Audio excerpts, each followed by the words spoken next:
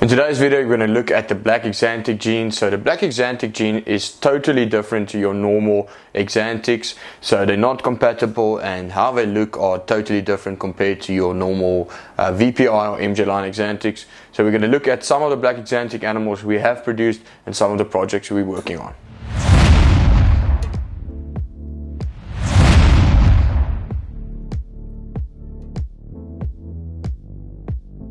So guys, let's start off the video by showing you guys an plain Axanthic. So this is an MJ line Axanthic head pied male, and as you guys can see is the MJ line actually keeps its coloration very good.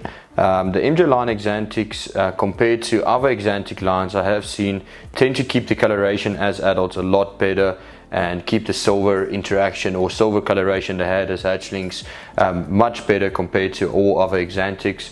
So as you guys can see, it's the light coloration of grey, which is the Axanthic gene bleeding through.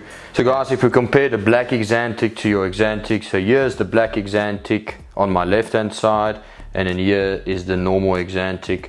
So another clear difference I actually saw is the black Axanthics and sometimes has got a head stamp, a lighter head stamp.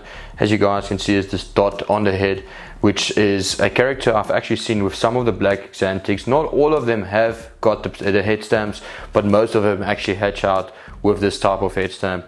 And as you guys, if you guys compare the two animals, you can see there's a very slight difference.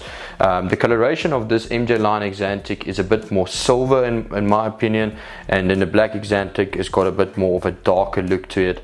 So that's the main difference between the black Axanthic and your normal Axanthic. As you guys can see, it's not a huge difference, but still very subtle changes to the animal, and you guys can see the difference between them.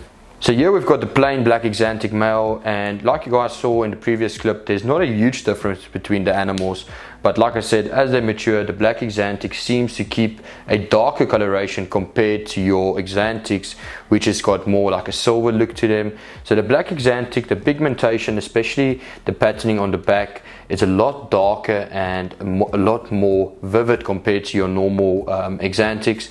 And then of course the coloration between the saddles is a different kind of grey. I won't say it's a silver, but I would say it's more like a metal type of grey.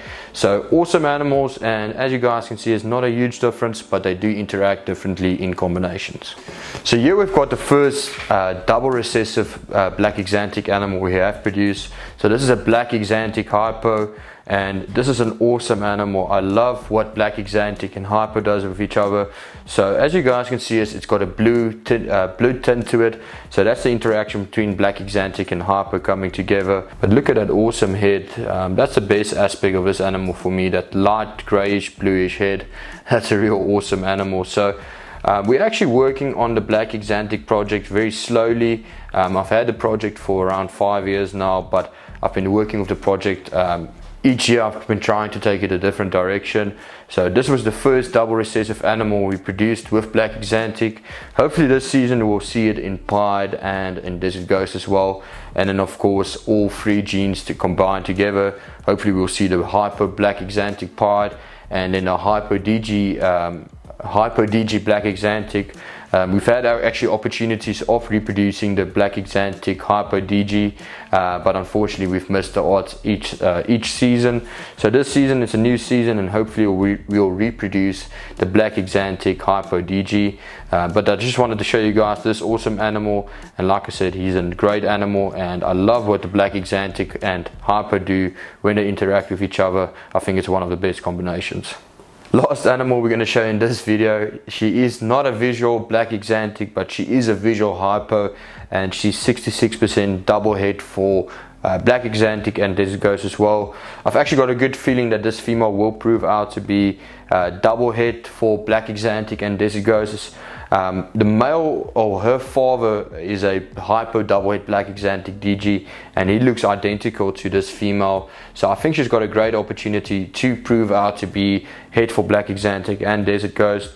So I'm working very hard, especially on that project, the black Axanthic desert ghost.